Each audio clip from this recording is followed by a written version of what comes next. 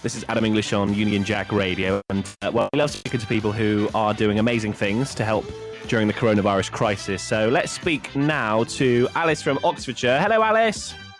Hiya. How are you? Oh, you sound very chipper. How are you doing during lockdown? Yeah, we're all right, actually, yeah. Good. So you've been doing something quite amazing with your time during all this, haven't you? Do you want to tell us about it? Yeah, sure. So I work at Wallingford School in Oxfordshire, and we have a laser cutter.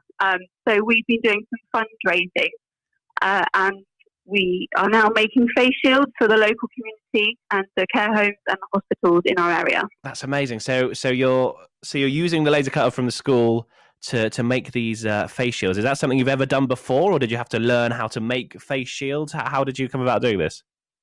So one of my colleagues, Jackie, found it on the internet, and she forwarded me the drawings, and I changed it so we could use it on our machine and our software. Oh, that's genius, isn't it? Yes. So it's pretty simple once you know how to do it. And so you've been donating them to local hospitals and stuff? Yeah, so we've raised about 4,300. We've made 450 masks already. Wow. We've gone to local care homes, Wallingford Hospital, a couple were sent to Bristol, and we've still got some orders for Wexham Hospital, Berkshire, Watlington, places like that. That's amazing. It sounds like you must be flat out doing this then. Yeah, it's pretty much, I mean, we can cut 6 every 11 minutes, so, it's kind of a constant thing. We have to keep pressing the button and everything. Well, it's people like you who have the resources and have the kind of knowledge and know how to do this kind of stuff. We need more people like you to be heroes and do this kind of stuff.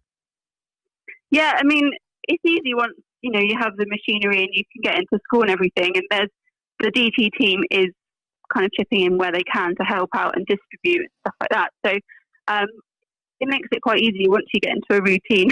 and Alice, where can people find you if they want to donate to this cause and help you out with that?